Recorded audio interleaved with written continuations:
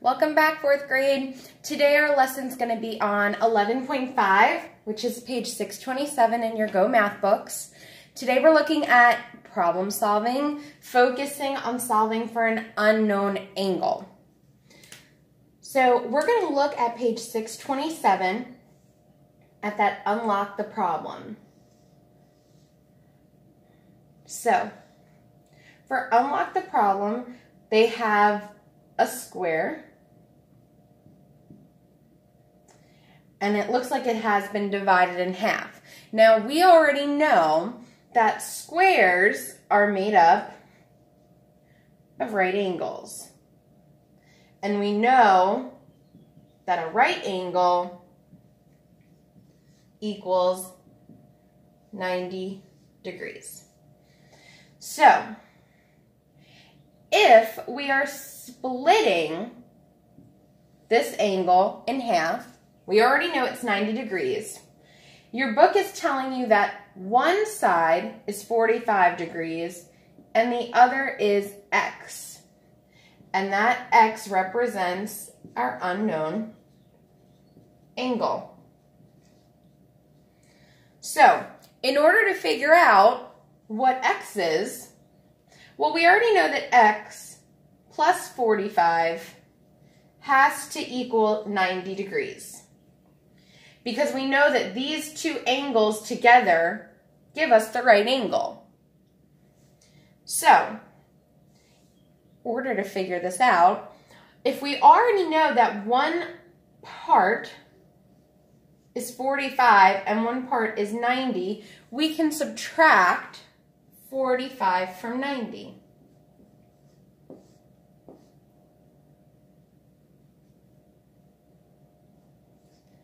(90 minus 45 is 45. So we can say that x is equal to 45 degrees. And in order to check ourselves, we can plug this 45 into x. So if I plug it in, I would have 45 plus 45 equals 90. And if I do my math here on the side,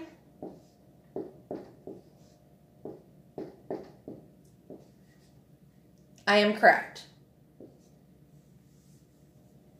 A lot of what this chapter, or I should say this lesson, is really wanting you to do is use your knowledge of a lot of angles that you should know.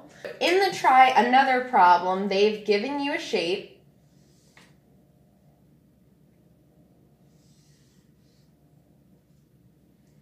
And then again, they've drawn their little line around what I would say half, but again, this is just my interpretation. Now, they're telling you that one of the angles is 55 degrees, and our unknown again is x. So we need to think of this is a straight angle, and we know that a straight angle, I'm going to put SA, equals 180 degrees. So this whole angle here is 180. So we know that x plus 55 should equal 180. So would it make much sense if I actually added 55 to the 180? No, because the 55 is part of 180. So I'm going to subtract. By subtracting over here, I get rid of the 55, and I'm left with x.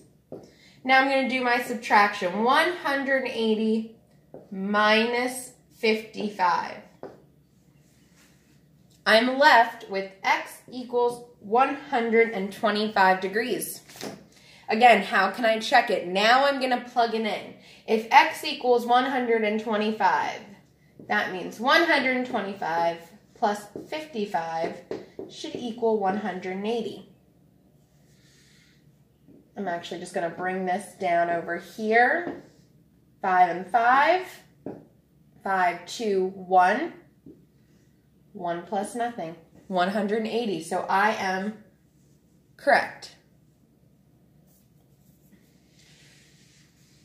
Now, some of the problems in this lesson, they're giving you the measurement.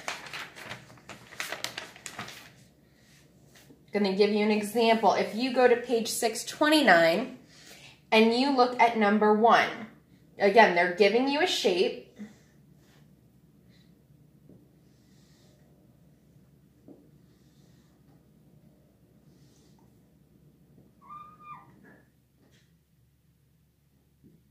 Okay. Now, they've broken down the shape into it being a square. And again, we know that these squares are made up of right angles. Right angles equal 90 degrees. Now, they're telling you that this whole vertex here is 115 degrees. And that this smaller section is X. Now, again, we know, since this is a right angle, that we have 90 degrees. So 90 degrees plus X should give us 115 degrees. Again, it doesn't make sense for me to add the 90 to 115. 90 is part of it. So I need to subtract it. So 115 minus 90. I've got 5 minus 0. I need to borrow. 11 minus 9. It's 2. So 115 minus 90 equals 25. That means that X equals 25. And again, I can always go back and check. I can plug it in. If 90 plus 25 equals 115, I know that I'm correct. So 90 plus 25, 0 plus 5, 9 plus 2. It is 115. I am correct.